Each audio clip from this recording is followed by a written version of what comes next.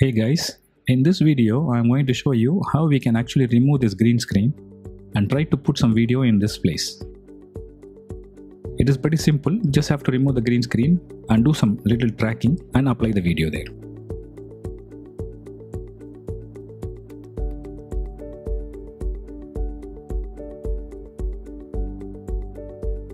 Now select the clip, go to the effects panel and look for keying and select the keyer, double click. Now this has applied the keyer to this clip and that has actually removed the green screen. Now if you want to tweak the settings, you can actually tweak the settings, but we don't need to tweak any settings here. Okay. Now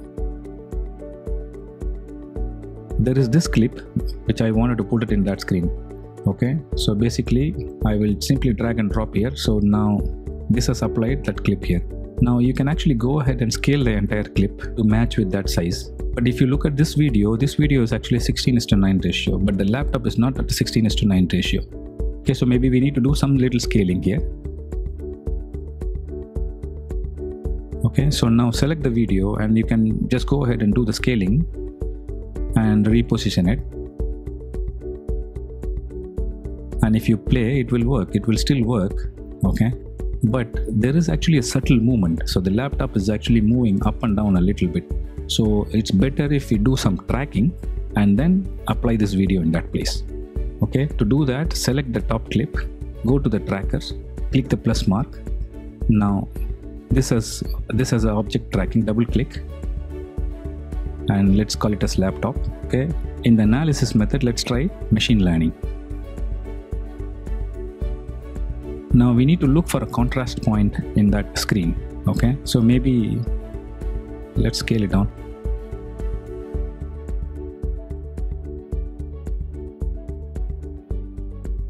Let's look for MacBook Pro.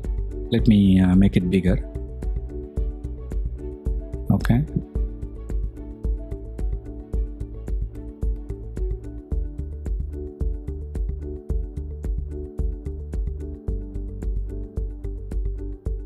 Let's analyze.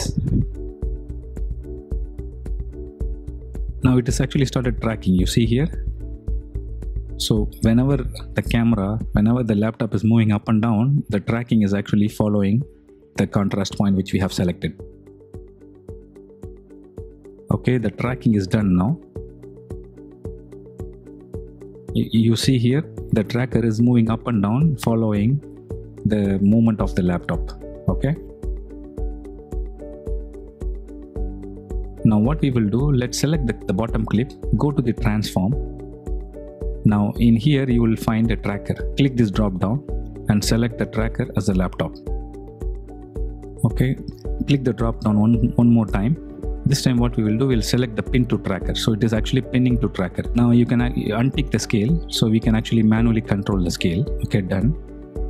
Now come to the scale and start to scale it and move it up. And scale more, move it up. The video is 16:9, the screen is not, so we need to scale a little bit. Now if you play,